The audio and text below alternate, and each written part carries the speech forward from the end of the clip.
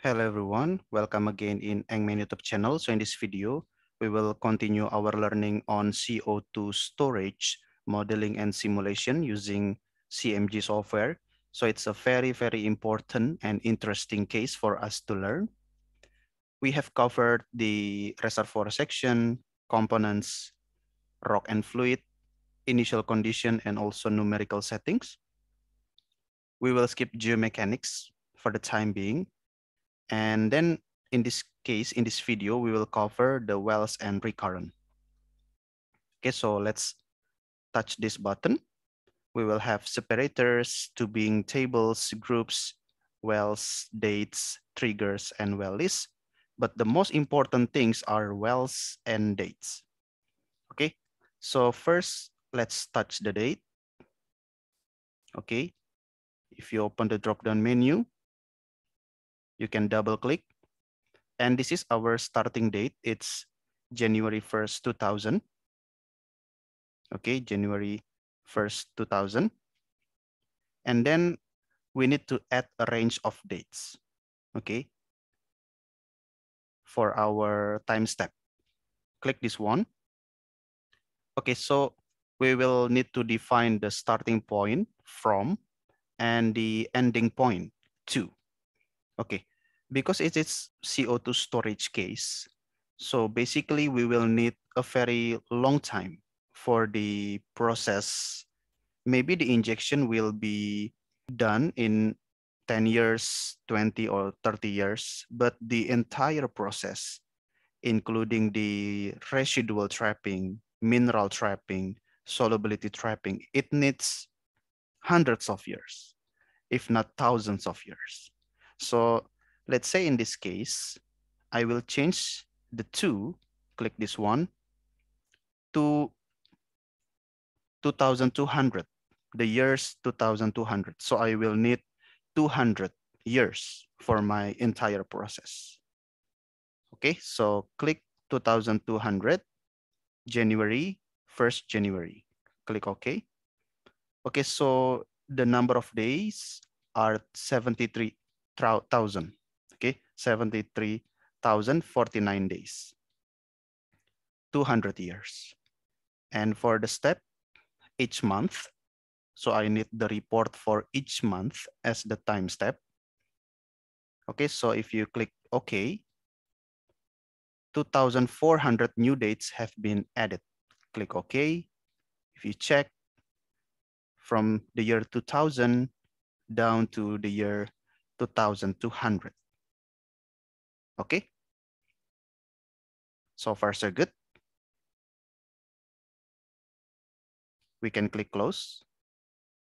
And you see in the tree here, the time step will be expanded from the year 2000, 1st January 2000, okay, down to the year 2200.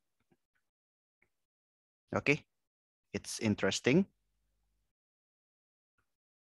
So the signature, there is no signature anymore because we have completed the date section for now.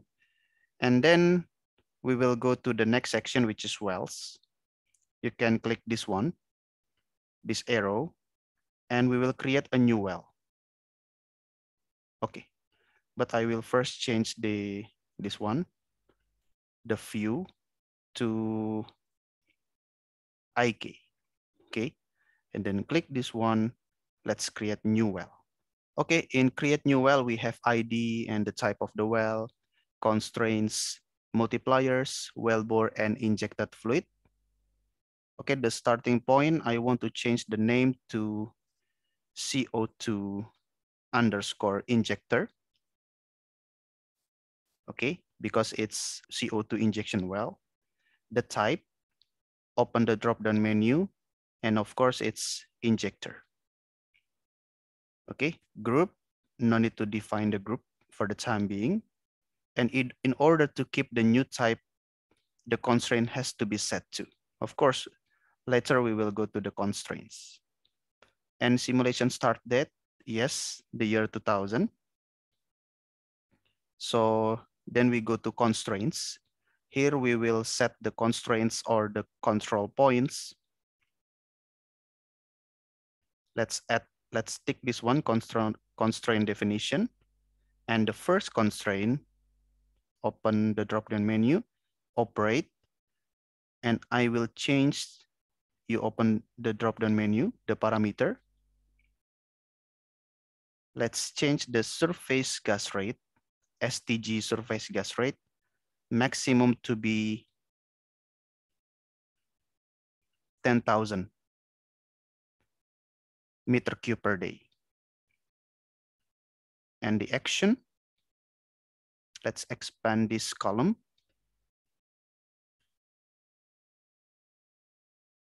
It's continue repeat. Okay. And then the second constraint is operate, and I will set the bottom hole pressure maximum to be 44,500 kPa. And again, it's continuous. Okay, so I have two control points, the surface gas rate and then the bottom hole pressure or bottom hole injection pressure. Okay, so far so good. And then we can skip the multipliers. Currently we apply 1, okay? And no need also to define a more detail for the wellbore model for the time being, but we need to set the injected fluid, okay? By default, it is water injection, but if you open the drop-down menu, we change it to solvent, okay? It is considered solvent, but we want to inject pure CO2, so the mole fraction will be 1, and the total will be unity, or 1. Okay? You can also click normalize, but in this case, we only have 2 components, and we want to inject pure CO2 for CO2 storage, so mole fraction of 1. Click OK. All right, so far, so good. And if you open the wells, okay, open again, you see there is still a red ball. We have not completed yet. We need to define the perforation or the completion.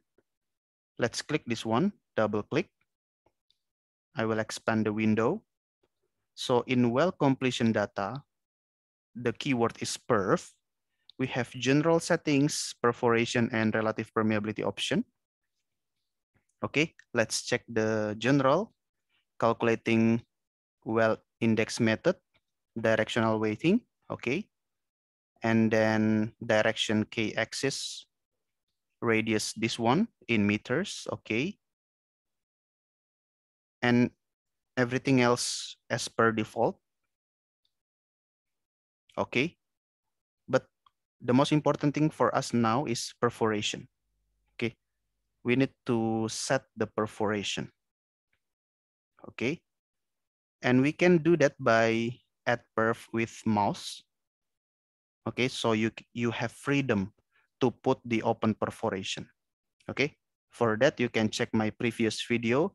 In previous videos, I use my mouse to set the perforation, okay. But now I will set manually. So you can click this one, insert before selected node or insert after selected node.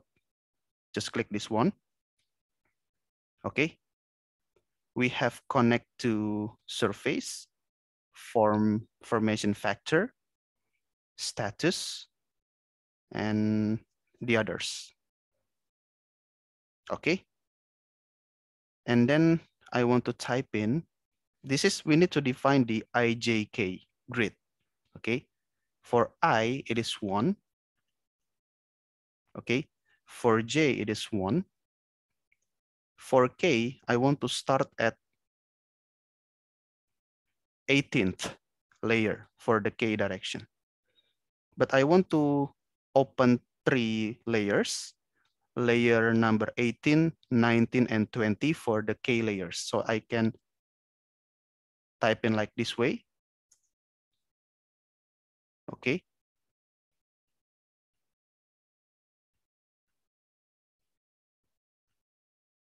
And then we can add,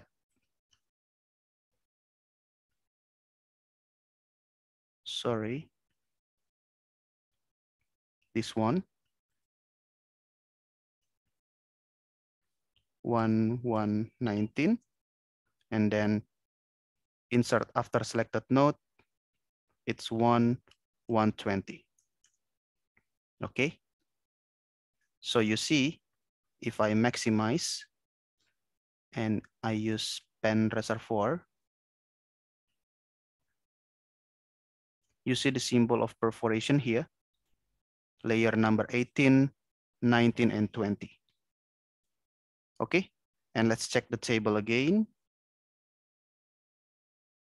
Expand. So I open the layer for the I, the first layer, for the J, first layer, and for the K, 18th, 19, and 20. 18 connect to surface, and then this one connect to row number 1, and then row number 2. Formation factor 1, and then direction k-axis, and the others will follow what we input in this column. Okay, so the block top and block bottom will follow. Okay. Okay. So we can click OK or click apply and then click OK. All right.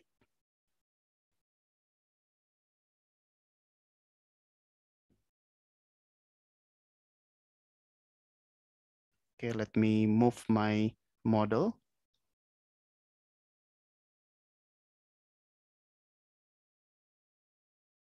Okay, so if I zoom reservoir, you see the symbol of my perforation there. Okay, and then undo zoom. Let's check for 3D view.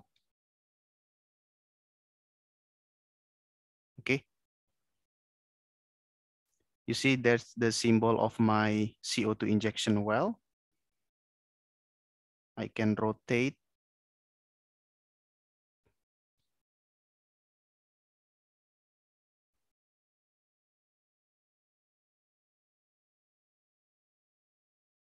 Or from this angle, I cannot see my perforation, but if I change it to this one, I can see my perforation there. Okay. This is for the grid top. If you change it to, for example, porosity, then it will be like this. Okay, so far so good. And then we go to this one, CO2 injector, double click.